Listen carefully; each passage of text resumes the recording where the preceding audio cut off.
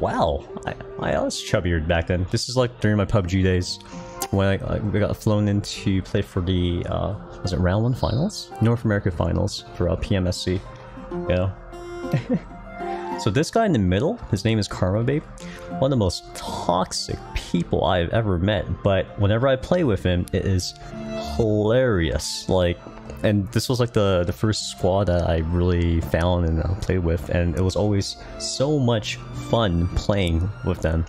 Like, just laughing and just will die for the stupidest reasons. Rule number 1, do not let him drive, because you will guarantee die, okay? To give you an example, one time he's like, hey, let's get in the boat. 10 seconds later, we blow up. God. Another time, this is the most infamous, okay? Oh my god. For some reason, so we're underlooted. No, he has a freaking like okay? He has like the most powerful sniper in the game. And we're like making towards the final circle, okay? Final circle or something. And we're stuck between 2 squads or like fighting, okay? And we're out in the open, no cover. We don't even have trees, we just have a freaking bush, okay? But these 2 squads, they haven't noticed us. And I'm like, okay, let's just let them kill themselves, and then like when the circle changes, we'll move. Karma had the brilliant freaking freaking idea of, hey, I see this guy's foot, I'm gonna take the shot. He takes the shot, he misses a guy's foot, and now all of a sudden we're getting like shot at for like 4 squads because we're out in the open. Like, and this is when we're grinding rank. Oh my god. The decisions he makes, it's like... It's funny in hindsight. Yeah. Yeah, he literally said...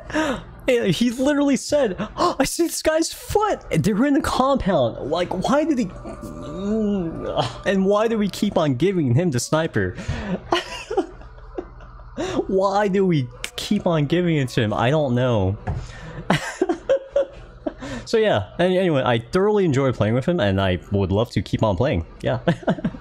So there's those were like my funnest games.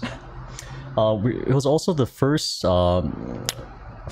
team I played with against pro players. We went up against the #1 team at the time, Gangstars, and we beat them.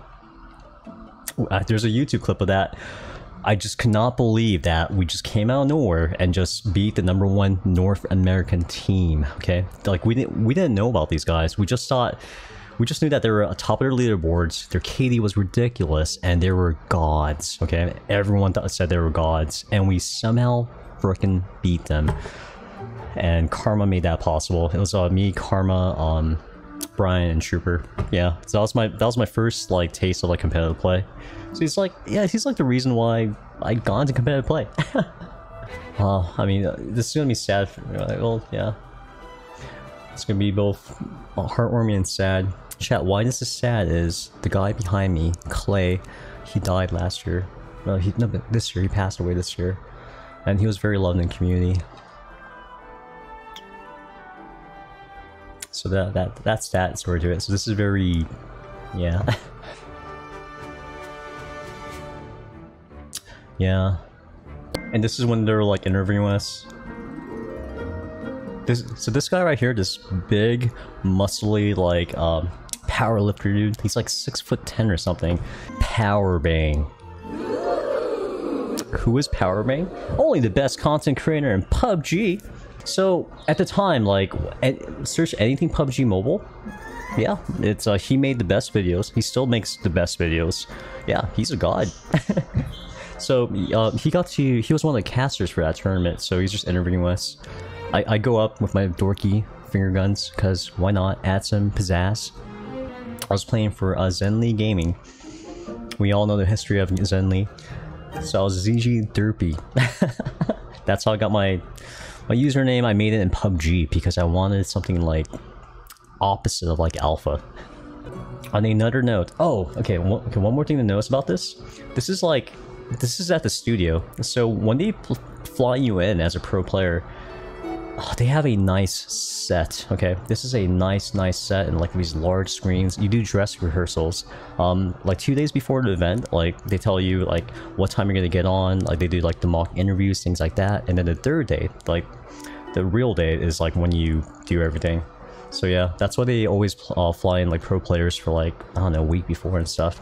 It's very high production value. Okay, so what was I gonna say? Genshin Impact.